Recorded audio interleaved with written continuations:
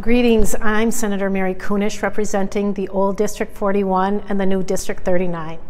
This morning we heard the Senate Education Omnibus in Finance, and while I was hopeful that the GOP majority would grasp this unique opportunity to take advantage of the surplus dollars, reinvest them in our schools to alleviate so many of the issues that we're also concerned with, the bill is far from that. The Education Omnibus bill represents just 0.3% of the state's budget surplus. That's $13 million less than the Senate GOP bill spends on tax cuts for those earning over $500,000 per year.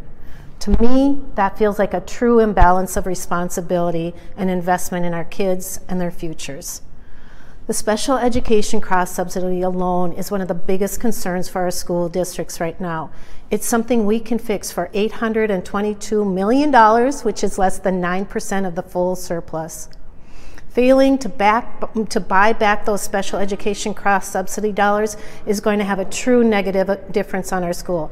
Every dollar that we fall short at the state level is a dollar cut from our students' future.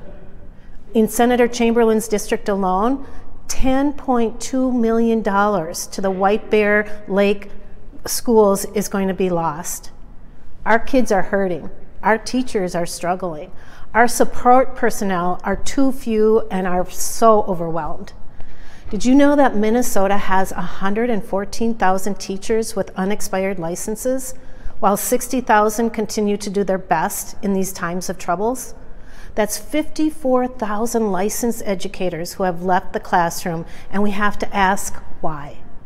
I think it's because this GOP legislature refuses to acknowledge the lack of investment, just like this omnibus bill, suspending the world's best workforce, yet spending $30 million on the pet project of Senator Chamberlain.